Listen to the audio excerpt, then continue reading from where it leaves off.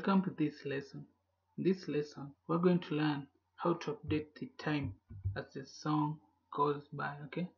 So we're going to add an event listener to the audio again, just like this.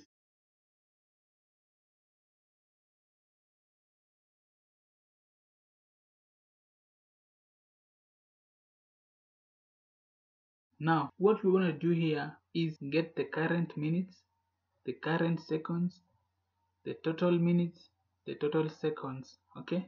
So we're going to put them into variables. So we're going to create those variables, then we're going to calculate them, okay?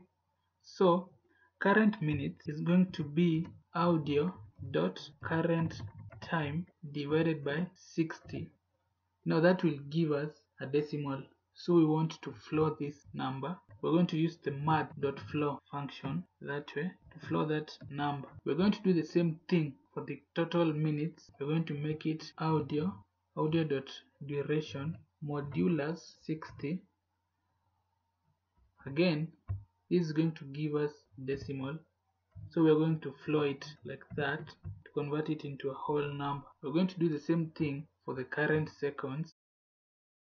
Now for seconds, here we're going to do divide.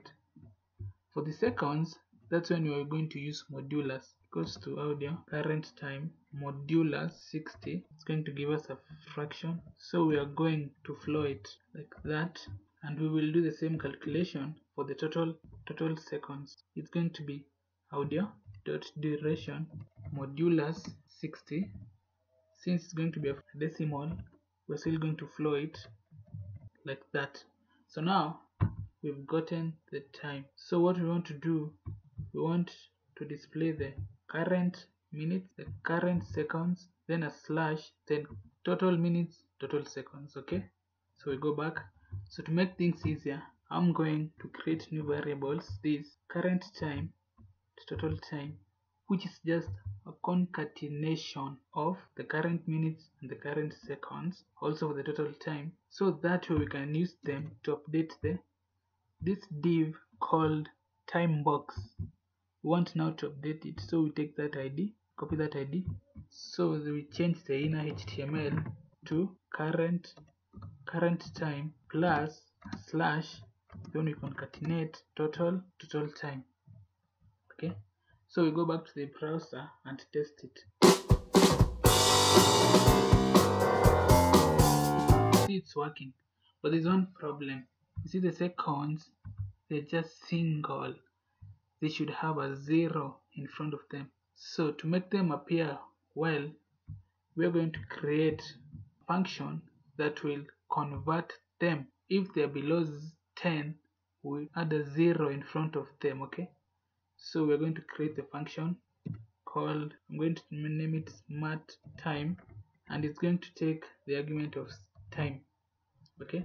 So when you pass time here, if it's below 10 seconds, it's going to add a 0 in front of it, okay? So the only thing that function does is it checks whether the time that has been passed there is less than 0.